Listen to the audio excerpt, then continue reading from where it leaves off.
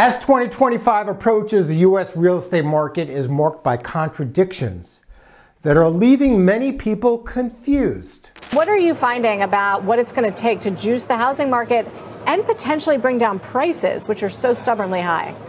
So housing will be the single most important issue over the next several years, and here's why. What's keeping the market relatively strong with rates this high? Why are home prices holding steady, even though it seems buyers and sellers are on pause? Well, let's unpack it. In September, home sales fell to their lowest levels in decades. Existing home sales have plummeted to a 14-year low at 3.84 million existing home sales. We may have actually less homes sold this year than last year, which was the lowest in 30 years. This year would absolutely be the lowest in 30 years. Now, just 2.5% of US homes changed hands this year, which is the lowest rate in decades. The Federal Reserve last month cut interest rates by 0.5 percentage point. He decided to lower the target range for the federal funds rate by 0.5 percentage point. In advance of that, mortgage rates dropped down to the low 6% range. But the Fed Reserve rate doesn't necessarily completely correlate with the mortgage rate. The mortgage rate is more closely tied to the 10-year bond yield than it is to the federal Fed's rate. So what happened when the Fed lowered its interest rates? The Fed interest rates dropped, mortgage rates dropped ahead of it and after it, and we were all anticipating that the housing market would kick back in. And you know what? It did. But that was very short-lived. Mortgage rates have popped back up. So one of the most glaring contradictions as we head into 2025 is the persistence of those high mortgage rates, despite efforts by the Federal Reserve to cut the interest rates late in 2024. Many hoped these cuts would lead to lower borrowing costs and re-energize the housing market. But home borrowing costs have only marginally dipped. As of right now, October, 30-year fixed rate stands at about 7%, as opposed to the expected 6% or below. The lingering effects of inflation, bond market volatility, and a stronger than expected economy has curtailed a significant drop in borrowing costs. This lack of drop has left many prospective buyers still priced out of the market. Many of those in the market to buy a home are frustrated by this mismatch. They watch as monetary policy eases, but mortgage rates, which are often viewed as the gateway to home ownership, remain stubbornly high. This is creating a widening gap between desire and affordability. Home ownership remains the gold standard in the U.S. cultural narrative. The American dream of owning a home persists. Now the good old Fed, they are going to continue to lower rates, and hopefully mortgage rates will ease gradually over time. Hopefully they ease. But there's always potential for volatility. Economic news can change things and surprise the market. Wars, elections, pandemics can change things very quickly, as we have all seen. Lower mortgage rates are expected to boost the housing market, but the lift may be very modest given the continued tightness in existing inventory. There's still a tremendous lack of inventory. And although inventory has increased nationwide, 40% of that inventory is coming from 2 states, Texas and Florida. We're going to talk about inventory in a second. Essentially, home buyers are staying on the sidelines, expecting further rate declines. Home sellers are also on the sidelines, waiting for rate declines. If there are move-up buyers who want to get a larger house, who have a 3% mortgage rate, they are also on the sidelines, waiting for lower rates and higher prices. Move-up buyers are lacking in urgency. They're being more selective. They want the perfect home at the right price. They are not in any rush to sell. So that constrains our inventory. But what has happened to the rest of the supply of the homes? 3 main factors impact supply: voluntary sales, construction, and involuntary sales, like foreclosures. We have talked about voluntary sales. They are low.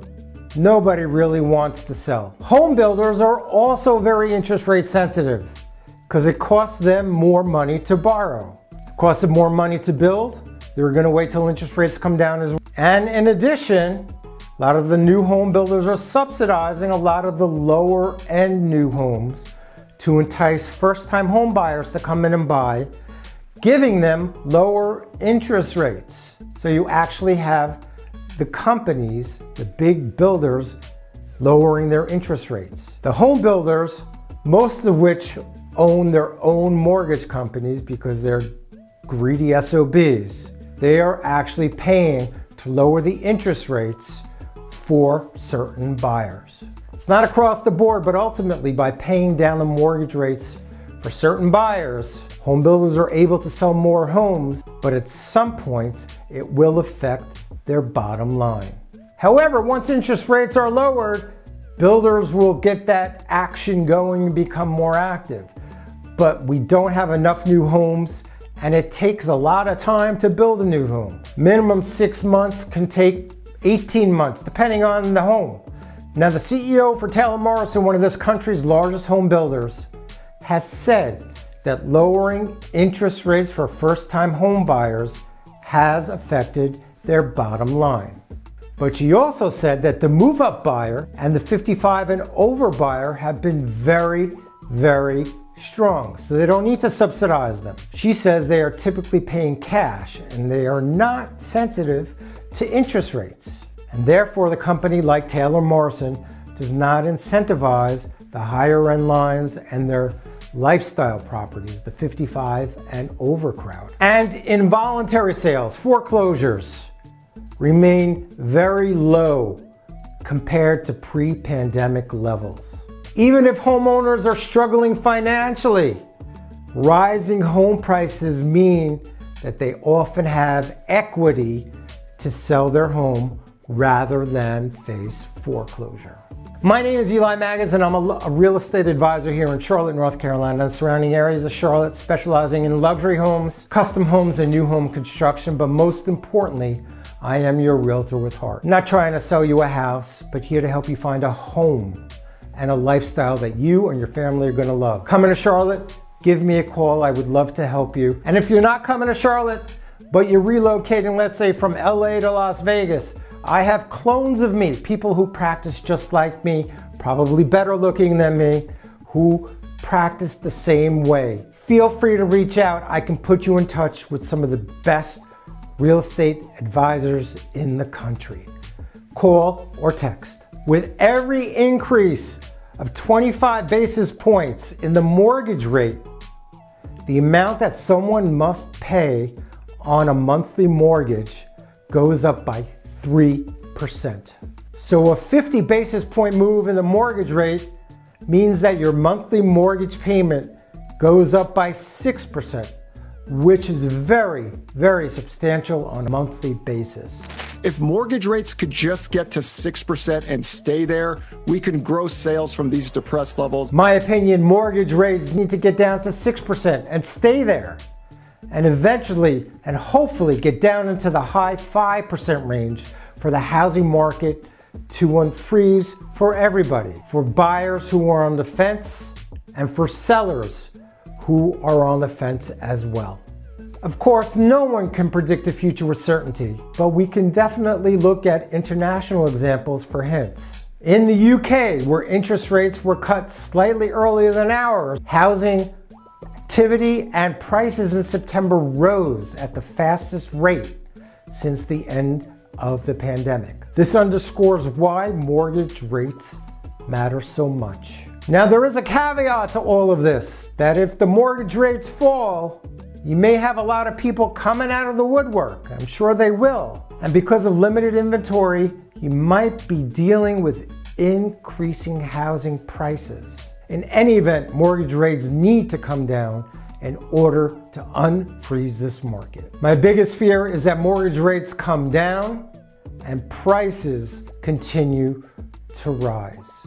So while all those dynamics are playing out with mortgage rates and inventory, another crazy contradiction to this housing market is that while homes are not selling like hotcakes, not selling like they were, the housing market is still very, very strong in many areas of the country.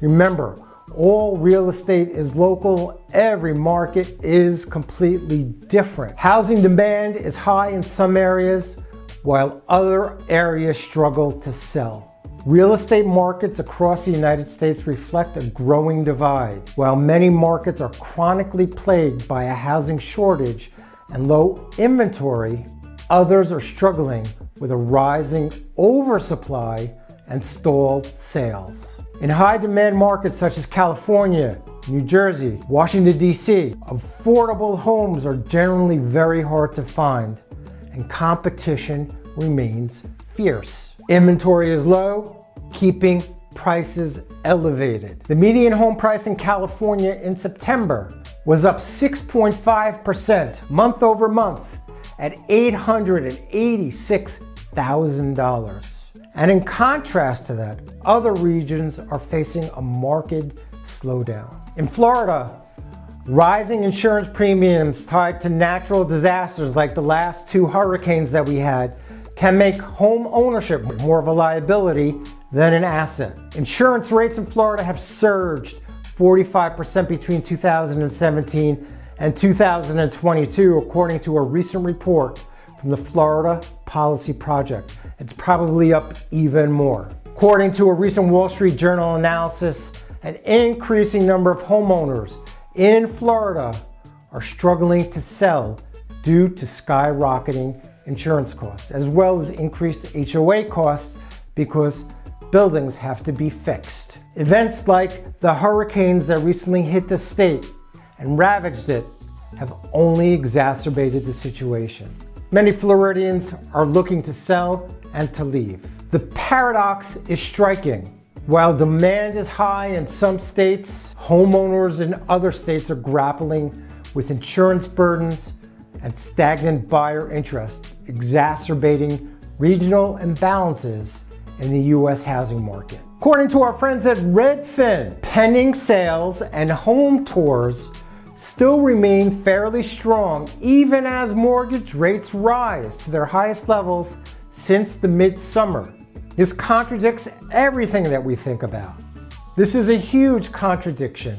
Pending U.S. home sales rose year over year during the 4 weeks ending October 20th, which is the biggest increase in 3 years. That's with a high interest rate and high prices. And on a local level, remember all real estate is local, pending sales are up in 35 of the 50 most populous U.S. metros, which is the most in 3 years. Demand is also holding up at earlier stages of the home buying process, which is the touring process. Redfin's economists expected a bigger drop-off in home buying demand given how much mortgage rates have increased in the last few weeks. But that has not happened in many cities. Cash buyers may be propping up home sales. Now, nobody knows how this is going to play out.